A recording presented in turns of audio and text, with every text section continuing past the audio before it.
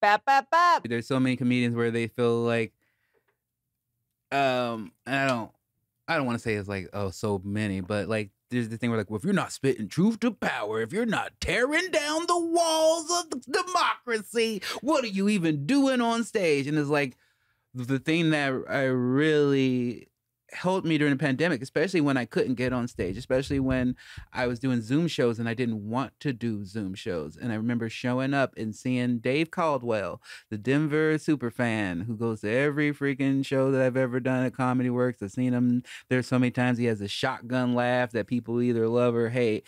And just seeing him in that Zoom and how him talking afterwards and being like, he's like, I used to go to shows every week and now I can't. And I need something to fill that void. And it's like, oh yeah, I forgot my fucking job. Yep. My job is to make this shitty place we live in better.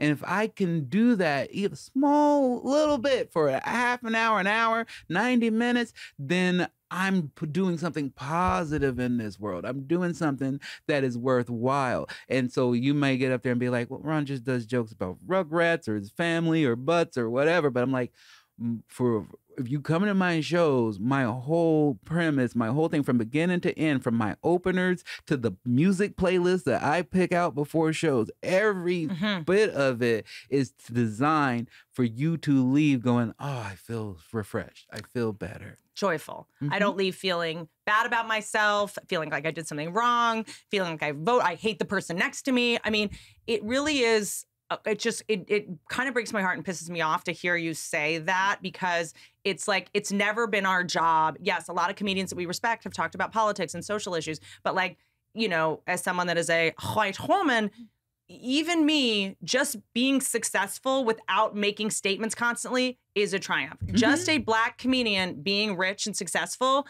you're already breaking down walls. Thank you so much for knowing that I'm rich and successful. Like, you're like, I've done my part. It's all you people that got stuff that you didn't deserve. Why don't you work on the walls that need to be broken down? The ones that you fucking parkoured off of to benefit yourself. Like, why don't you do that work and allow us just to stay focused? That's what drives me nuts. When I always get these fucking texts and calls from people who are like, hey, I hear Louis C.K. is performing in Louisville. What do you think? I'm like, what are you going to do? What are you going to do about it? I don't work for the Louisville Improv. I already have to work twice as hard to get half as far. It's not my job to deal with the behavior of other people in my field. It's not yours either. And us just doing what we're doing in an honest, fearless, unique, original way, that's already breaking down walls. So how about you motherfuckers that built the walls? How about you tear them down so we can just stay funny? Do you know what I'm saying? The same shit that oppressed us, it's not, you know, our job to take them down with comedy. And I guess it's already so revolutionary for people to actually pay money to see a woman and think she's funny, that let me just try to stay funny. Also, there's just a thing of like, I got only so many things to think about and focus on at the given time. You can assume that if you have a cause that is worthwhile and positive, that I am for you.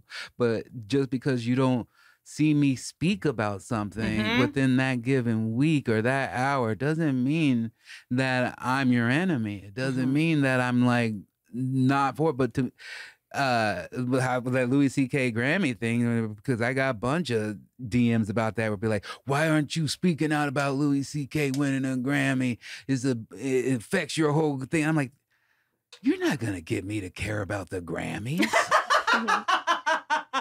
No matter who wins a fucking Grammy.